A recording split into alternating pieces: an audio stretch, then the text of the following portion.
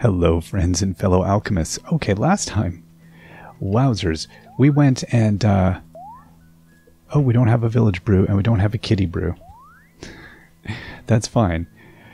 We went into the forest and did a whole pile of running around like a loony, trying to find ourselves. I thought maybe there would be a waypoint or something more like obvious to do with how you like if there's a progression point or something. It didn't seem like there is. And so I went, okay, that's fine. Let's continue. I think next time we need to have energy elixirs or something. Oh, I don't have the flour needed. Oh, what flour do I need? Bellflowers, we got those coming out of our teeth. Let's put down honey. Okay, what do they want? Do they want different things each? I have no idea.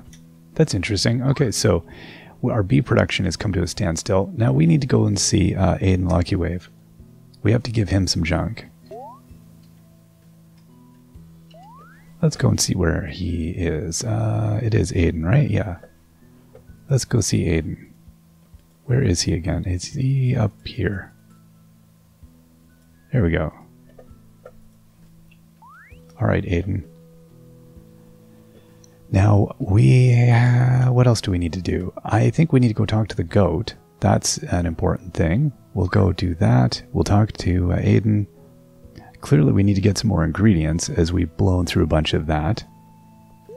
The forest, that was, it's like a little stress fest as you get near the end there and you're trying to barrel through and you're like, no, it's not happening. Oh, that fish is on land and wants to be caught by me just grabbing it. I think that's a catfish. I don't think it is. I think that fish is just, it's deciding. It's like, do I want to evolve or do I want to just stay where I am with my lot? I think I am interested in walking, but I'm going to keep in the water for now. No fish for me. Let's just go see Aiden. Hey, buddy. How's the fishing today? Let's chat.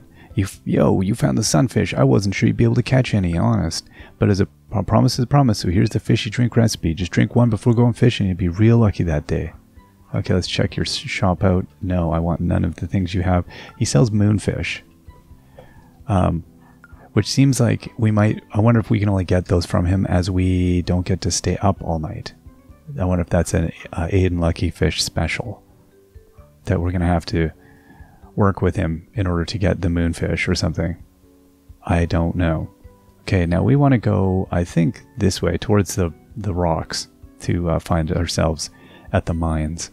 I like the kind of the visual language that they give you here. I've never really paid attention, other than I was trying to find the forest previously. But now that I see the mountains, it's like, oh, it is super obvious. It's one of those things. It should be far less arduous for me to find things than it is. But I'm thinking about other things. I'm thinking, where are we going next? What else do we have to do? There's always another thing. Got some loot here. Ooh, we're at 2,000 now, which means we need to definitely go and we need to get some stuff soon. We need to open up another plot, things like that. Okay, where is the mine exactly?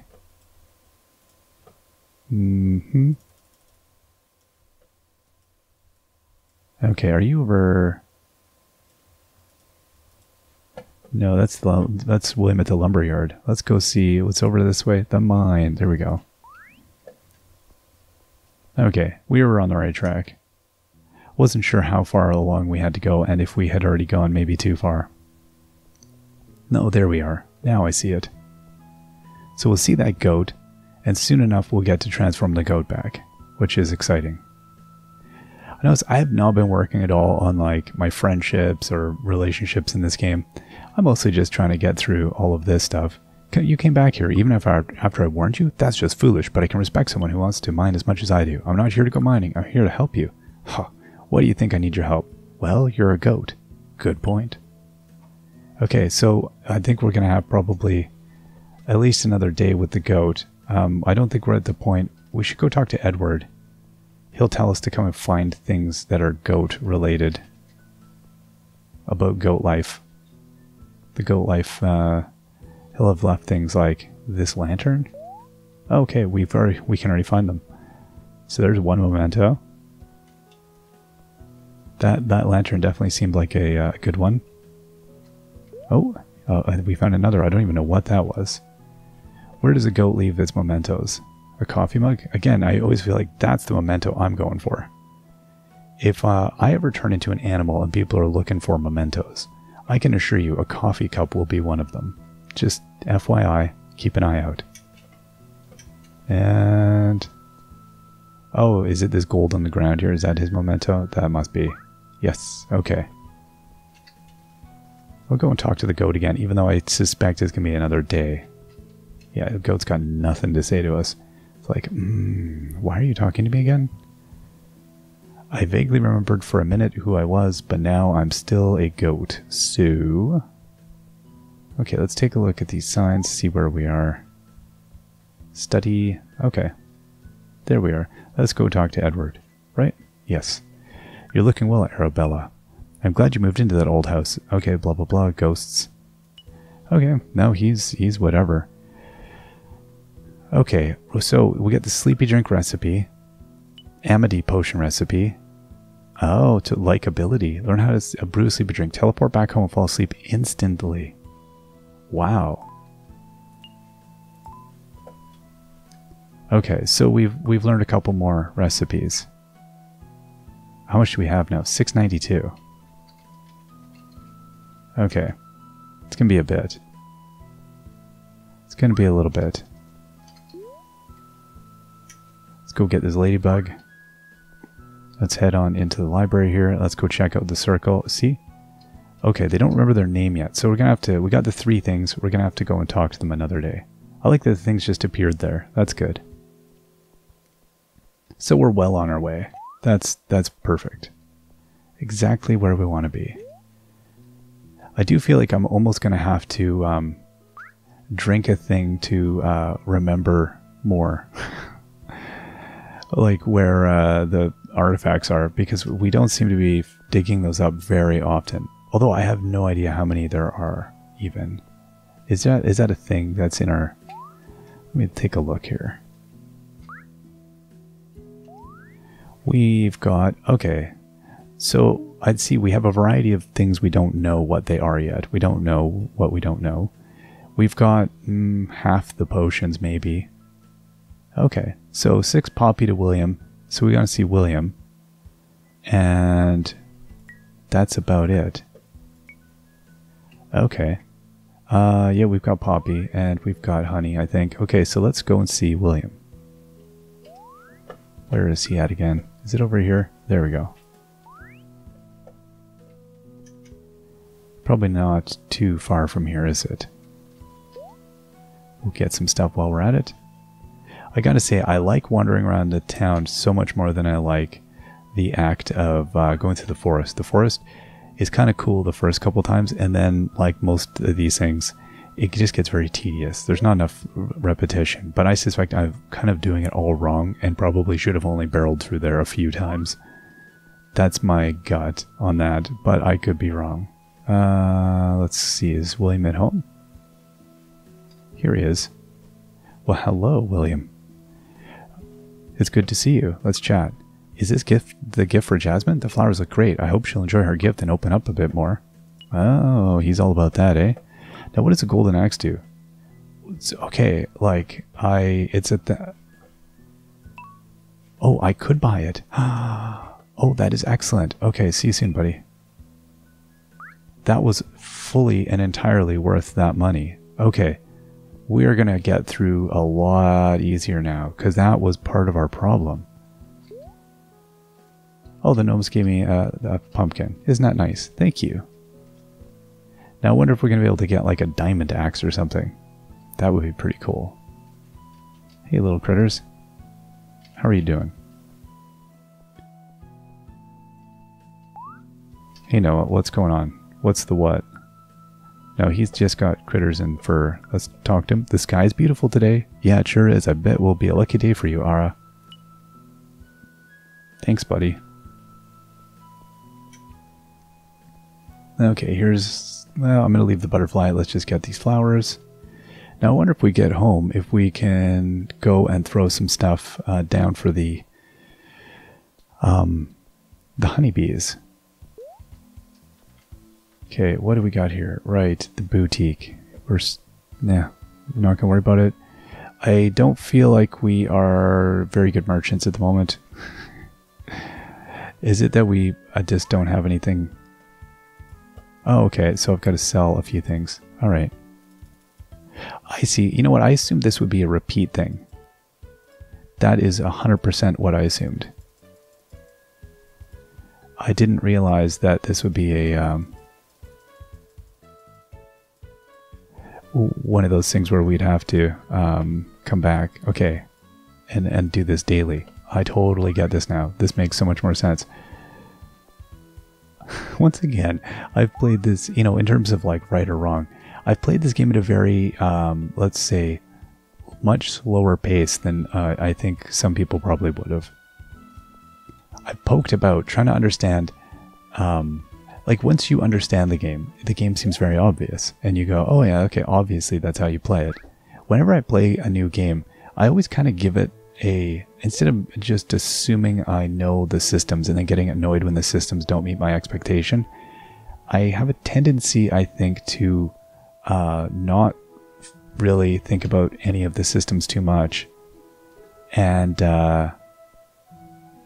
just try to I give it like a blank slate. I just go, okay, what's this game about? Let's figure it out. But that's, you know, it doesn't always lead to the desired result. Sometimes you play through a game a little bit longer than you should, or that would be expected.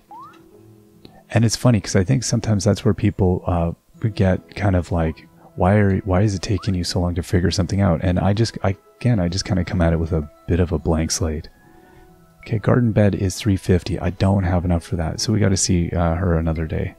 10, 11, 12, 14. Oh, I forgot I was counting seeds. Now I'll have to start over.